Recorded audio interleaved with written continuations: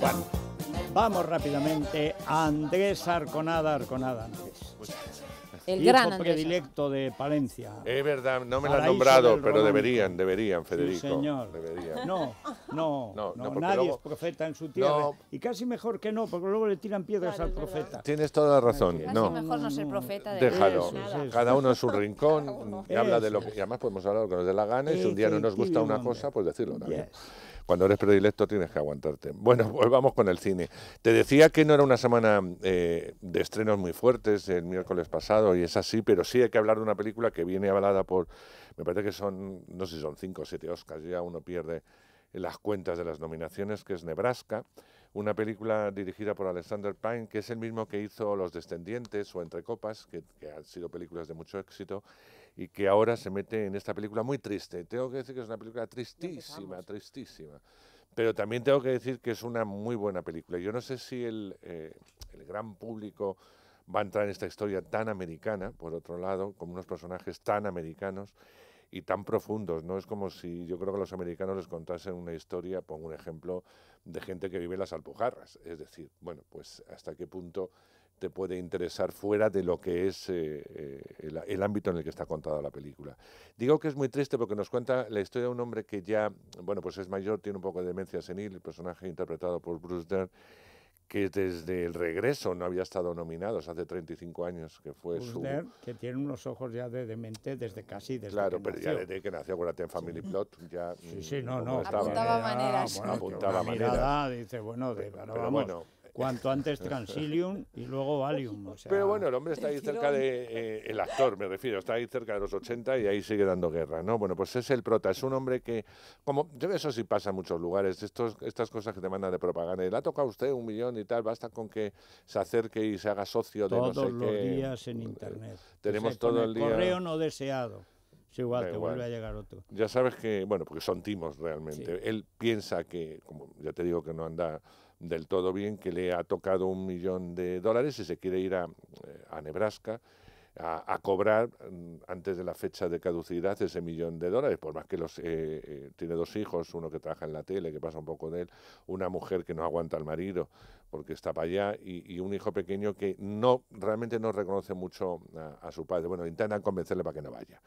Que no, que tal, pero él se empeña, se escapa, total, que al final el hijo decide acompañarle en ese viaje A Nebraska. a Nebraska, va a ver que el $1 millón no se lo van a dar, pero bueno, por lo menos va a ir con él. ¿Qué va a hacer? Va a hacer un descubrimiento porque tiene que parar en su pueblo natal, en el pueblo de donde surgen todos, ¿no? Y allí se va a dar cuenta de lo que fue este hombre, de dónde viene y evidentemente lo que le hicieron en un momento dado, que eso no lo voy a contar.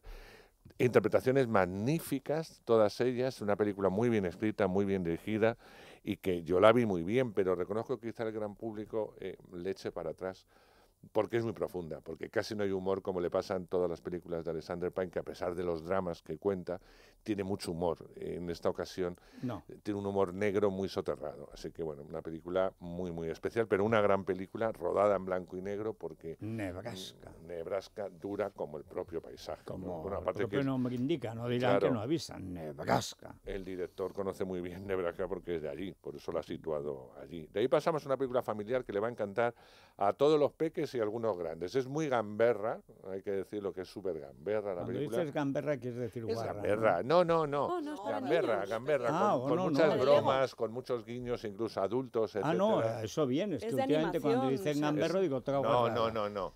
Caca, culo, pedopi. No, yo que sabes que eso gamberro te lo parece digo. resacón en Las Vegas, es No, un poco no. gamberro. Gamberra en el buen sentido. Hablo de Lego, la película. Lego todos sabemos que es un juego que muchas generaciones han crecido con ellos, que son esas piececitas que a mí me ponen de los nervios, las piececitas, no los El juegos. cuento de papá cuando los niños se pueden tragar la piececita. También.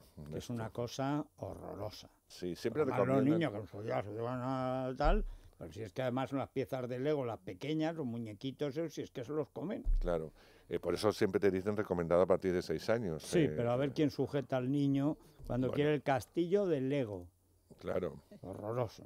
Pues el Lego lo conocemos Horroroso absolutamente. limpiarle el polvo, Sí. que se deshace. Sí, y limpiar al niño cuando se ha tragado un Perdóname, indio. horroroso construir el castillo Bueno, tú. Construir tú el castillo de Para que Lego. luego llegue él, ¡paf! Claro, y lo o sea, eso es rompa. lo horroroso. Bueno, pues con Lego evidentemente se pueden fabricar castillos, grúas, personajes, todo. ¿Qué han hecho?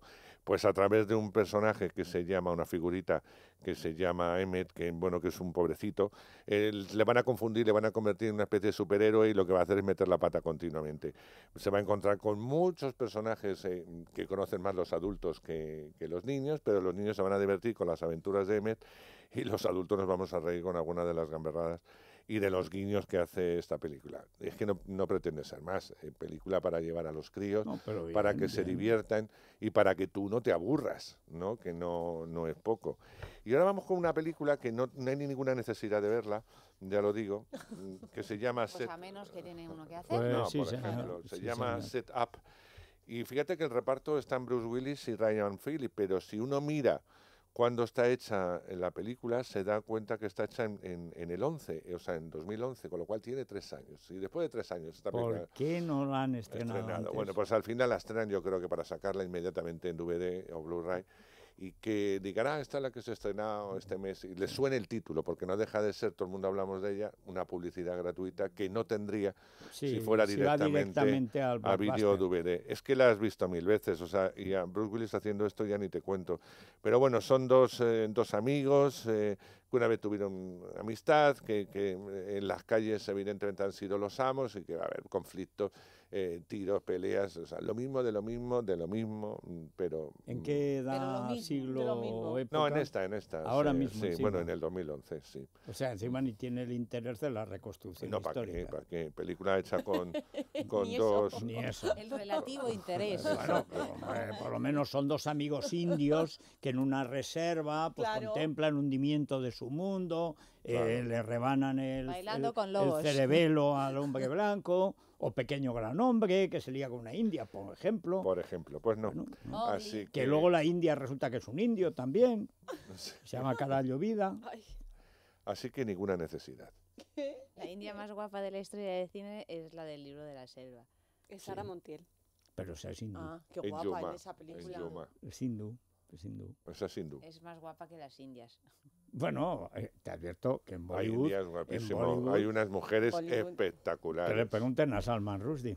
Pero bueno, aparte de, efectivamente, tú mírate películas, como dices, de Bollywood, hay unas Ya. mujeres bellísimas. Yo no he visto mujeres más bellas. Solamente Irina Shayk, Es que es un poco eso. que tiene un aire a belleza de Bollywood. De Ese Bollywood, ojo verde. cuando es. Sí, Sí, es Porque ese- además es que esa esa niña es muy belleza. guapa, ¿eh? Oh, Y a mí me han o sea, dicho además que suelen encima tener cuando te los la encuentras ojos todavía verdes. más guapa y más simpática. sí. La verdad es que es un Sí. belleza. Tiene algo, ese tipo de labio, de ojos Claro, verdes. de ojos Pero los verdes. ojos los Una- tiene bonitos, muy porque hay gente bonitos. que hay niñas que Pero tienen ¿cómo los no va a ojos claros y tener parecen algo una bonito gata. la novia de Ronaldo?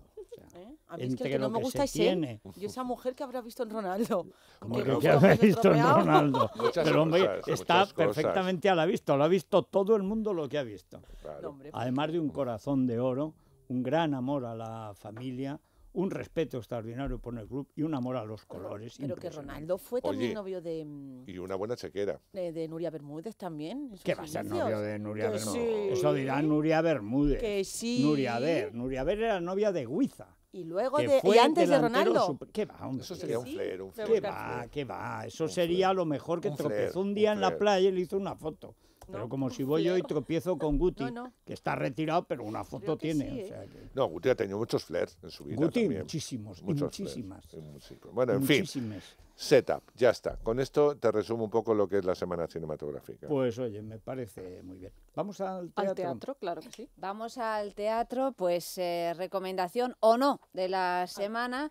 Emilia, se trata de una obra que se llama Emilia, que está en los teatros del canal y que está dirigida y escrita por Claudio Torcachir. Os decía la semana pasada que Claudio Torcachir pues pertenece un poco a esa generación de directores, él es argentino en este caso, pues que empezó haciendo un teatro de casa en casa, es decir, haciendo teatro porque sí, porque quiero hacer teatro y además lo voy a conseguir y lo voy a hacer, lo cual es loable. Llega a Madrid después de haber creado esta compañía tan curiosa con personas que eran actores, actores o que no eran actores y haber escrito estos textos que funcionaron también en Buenos Aires, en circuitos completamente alternativos. Después del gran éxito conseguido en Buenos Aires, llega a Madrid y llega a la Sala Pequeña del Teatro Español, con una obra de la que hablamos aquí también, que se llamaba La omisión de la familia Coleman, si no me equivoco, y que fue uno de esos exitazos completamente imprevistos, no había manera de entrar en la Sala Pequeña del Español porque son 70 butacas o algo así, para ver esta obra de teatro, que era una pequeña, gran obra de teatro, efectivamente. Presenta una segunda, que estaba bien, pero no estaba ya tan bien como la primera, y ahora llega a Madrid. Yo creo que esta es la tercera de las que por lo menos se estrenan en España, y llega ya a lo grande, en la sala grande del Teatro del Canal, con unos actores pues muy conocidos y reconocidos aquí en España, como son Gloria Muñoz, grandísima actriz, Malena Alterio, Alfonso Lara, Daniel Grau y David Castillo. ¿Qué cuenta Emilia? Pues cuenta una historia familiar, como suele Claudio Torcachir, en el que hay una desestructuración absoluta, en el que nada es lo que parece, y que, bueno, pues la tragedia, y al mismo tiempo con algún toque de humor, pues está servida. El resultado, pues la sombra de lo que hemos visto en otras ocasiones, unos actores muy bien dirigidos, pero una historia que no funciona, que no emociona, y que es un poco pues una tercera parte fallida de quizá pues dos partes que sí funcionaron muy bien y fueron realmente una sorpresa para todos aquellos a los que les gusta el teatro. O sea que yo sé que siempre genera una cierta expectación Torcachir, pero en este caso esta Emilia no convence al público. Desde luego que los ha recibido con un aplauso muy tibio, y desde luego lo que sí se pueden ver son unos trabajos de actores notables, como son los que componen este reparto. Oye, con qué entusiasmo la ha descrito, ¿eh? O sea, me dan ganas de pelearme por conseguir una entrada en otra obra, claro. Hay mucho teatro que ver. Pues hay mucho teatro que ver, de hecho. Esta obra va a estar este último fin de semana ya para verla, pero bueno, realmente si queréis seguir la carrera de Torcachir, pues hay que verla, Claro, ¿eh? claro, Hay que ver. Yo ayer estuve viendo el estreno, para que veáis cómo trabajo, con Amorós, de Boadella, de la versión de Don Juan que ha hecho con Arturo Fernández. ¿Y? Arturo Fernández muy bien. Claro, es un actor de toda la vida. Muy bien, muy No va a bien. estar bien. Bueno, sí, Podía venir un día, la verdad es que pueden venir es de los esos... dos, que vengan Boadella y Arturo. ¿Tú que mandas aquí les invitas? Yo les invito de tu parte, si Aparte, no vienen. No, de mi parte, porque es muy divertida, y además es el conflicto entre una tía, porque además si no le dices una mujer, dirá, ¿qué quieres decir con mujer? Ya empezamos con pues una tía que quiere hacer una deconstrucción del personaje machista y asqueroso, el mito repugnantemente masculino de Don Juan y tal, y luego él, porque es Arturo Fernández, o sea, Arturo Fernández, 84 años, Y es que ese hombre... de verdad que podía ser modelo de pasarela. Pero si en el teatro las señoras le gritan guapo y guapo, como a la Virgen pero es de que Triana. ayer, Se han juntado pero dos genios. perdona, Es es que- que ayer que estaba, pues cuando, bueno, el estreno además, muy aplaudido además, Arturo, en fin, tremendo, y una actriz que yo no sé cómo se llama, me suena a la cara, que hace de la pérfida directora, progre, pirada y gilipuertas, y luego pues un grupo de jóvenes que todos trabajan en la tele, y que se están yendo continuamente, se tienen que ir a la tele, y que son horrorosos. Y tal. Y el único que entiende Don Juan, aunque hace de comendador por su edad, es Arturo Fernández. Y entonces la historia, pues de dos formas de entender el teatro dentro del teatro. Es decir, que a mí me hubiera horrorizado si no estuviera Arturo Fernández, que me hace mucha gracia. Una vez más ayer, en la comunidad y el Ayuntamiento de Madrid vuelven a hacer el ridículo. Porque son así, es absurdo, es decir, pues por un lado, en el Teatro del Canal, o sea, no pueden hacer coincidir dos estrenos. cuando pertenecen a dos estrenos fuertes, como es el de Boadella, por un lado en el canal, y por otro lado en el español, que es del Ayuntamiento, Concha Velasco con ECUA. Pero tú no sabes que el Ayuntamiento y la comunidad no se no pueden nada ni ver. Que ver, es que ni se se llevan hablan. a matar. Ya, o sea, no hay ninguna, ya, pero que es totalmente contacto. ridículo. Es que parece que pertenecen a dos partidos distintos. Bueno, Es sí, que no, es que pertenecen a dos y partidos tanto, y distintos, tanto. Es que no puedo Y en el mundo de la entenderlo. cultura, que Y es el sobre que todo yo más porque el mundo de conozco, la todavía cultura, más. y sobre todo para ese determinado de críticos y demás, es que los divides, porque claro, son dos funciones a ver. Por un lado, la de Arturo va a estar mucho más tiempo, pero la de Concha va a estar 3 semanas. 3 semanas a lleno, va a ser luego complicado el conseguir entradas, sobre todo para gente que tiene que opinar. O sea, es que de verdad para Bueno, matarles. ayer lo que sí debo decir es que el éxito de la obra Sí, fue como también esta. el estreno, nunca es representativo, según A he veces sí, leído, a veces pero, sí. pero sí A veces sí se ve ¿Por dónde las va? cosas, por cuando se ríe la gente, etcétera, Claro. lo que funciona. ¿Qué funciona siempre? Arturo Fernández. Claro. Siempre. O sea, ¿por qué? Pues que hace de Arturo Fernández y ese papel, y luego, al final, Boadella le permite recitar. Claro. El Tenorio haciendo 2 papeles a la vez, de Don Juan y el Comendador al final de Don Juan de Zorrilla. Bueno, Claro, ojo, que es toda ¿eh? una Y vida. es Arturo ojo, Fernández. ojo, que Arturo Fernández es actor. Es actor. Mm. O sea, Yo ayer y la sí- verdad es que, bueno, supongo que bien dirigido, bien entrenado, etcétera, pero la obra pues le gustó mucho a la gente, yo creo que es un poco larga, pero soy yo el crítico de teatro, no. No. Entonces, ¿a qué me Claro, meto? eso. No, pues Bueno, es pues comentario, entonces pero lo que que está vamos muy a bien hacer comentar esa función. Yo, No, y yo sobre todo, como es nunca estreno, es noticia. Yo nunca la y- había hecho, pero yo ayer cronometré los aplausos y bravos de todo un público puesto en pie y fueron 14 minutos de aplausos y eso sí es representativo, aunque sea un estreno. Porque Sí, es una sí. entrega total de un público que aplaude y aplaude. ¿Y la decir, obra porque es? te gusta. Ecuba, que es una... O Ecuba, que es Écuba, una tragedia. sí, sí, es la sí. tragedia, con un texto de hecho Ayanta, que supongo que ir a verla ya, de Con Juan Concha Mayorga, Velasco. de la Sí. parte de Concha, de un texto maravilloso de Juan Mayorga y la vuelta de plaza, pues a lo que sabe hacer como nadie, que es dirigir a los actores. No sé, Bueno, pues, muy interesante las dos, ¿ves? También 2 propuestas. Pues claro, Vayan y luego Ayanta además ya son dirá lo que quiera. distintas, ella. el que quiera ver cómo Don Juan sobrevive como puede a los 84 años, pero ahí está. Ahí está. Y a Y el pesar que quiera de ver la tal, tragedia y más el que quiera ver una absoluta. tragedia griega, pues ahí está Concha Velasco, que es de Valladolid. Nosotros Ahí. hacemos pausa, nos vamos a Viajes al Corte Inglés porque hasta el 17 de febrero se celebra la Semana del Crucero, que significa que tenemos un montón de ventajas como descuentos hasta el 60%, que los niños viajan gratis, que nos dejan pagar en 10 meses sin intereses, que nos dan una tarjeta de regalo con incluso hasta el 10% del precio de nuestro importe final. 902-400-454 es el número de Viajes El Corte Inglés, 902-400-454 y la página web www.viajeselcorteingles.es. Bueno, vamos a hacer una pausa, pero vamos a volver con música y vamos a volver con Luz Casal, que la tendremos aquí.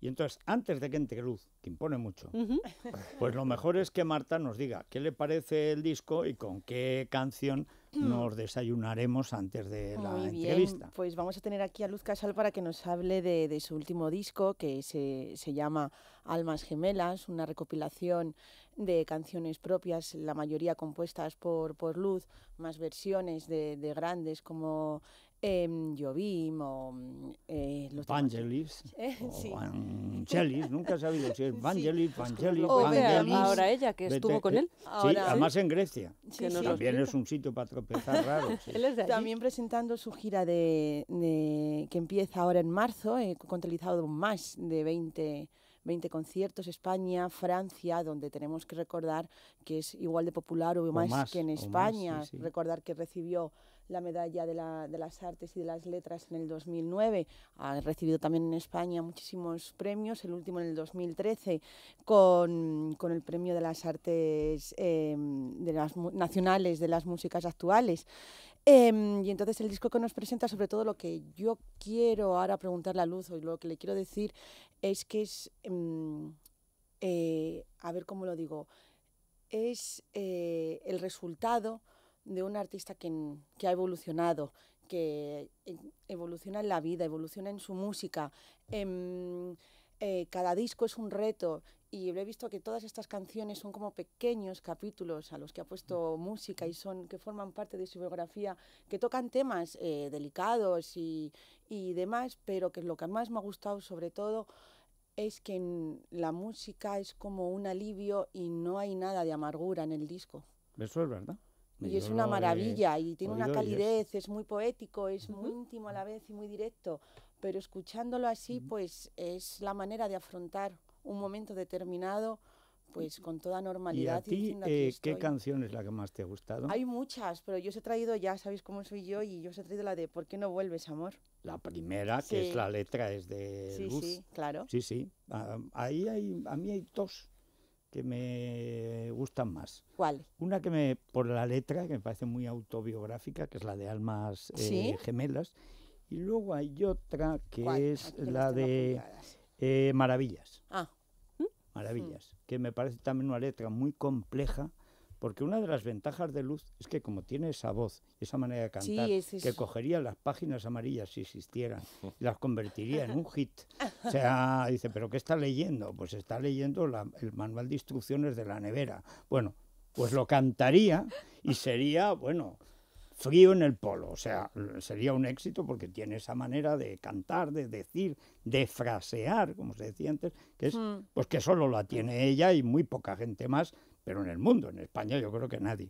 Y eso le permite cantar letras muy complejas. Sí, muy elaboradas. Muy elaboradas, y además que hay mucha poesías chicha. asonantes. Y hay frases maravillosas como, a ver si recuerdo en la canción, en el segundo corte que se llama Ella y yo, dice algo así como únicas en el rosal con cuentas de coral. Eso se me ha quedado a mí, hay muchas... Es por eso, es muy poético, tiene Y unos es muy versos raro, ese, bueno, muy como es también Luz. Ella además se ha lanzado a la composición a tope. En este disco tiene varios temas compuestos con ella. Es verdad que con colaboraciones, pero incluso ha tocado música, que eso en un compositor, pues en una cantante, no es lo mismo cantar que componer. Bueno, ella letras y eso siempre había tenido, pero siempre había mandado mucho en la producción. Sí. Es muy mandona, como toda gran artista, que llega un momento en que quiere la controlar su producto, como es Si no mandas lógico. en la producción, te hacen Y el disco que tú no repiten, quieres. pues si hace falta mil veces.